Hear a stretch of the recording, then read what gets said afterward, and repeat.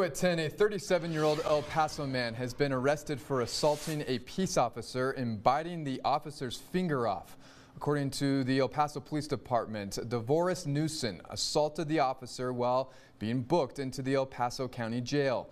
Officers were taking Newson away from a judge after an argument erupted between the two and were trying to change his handcuffs when Newson allegedly bit a part of an officer's finger off.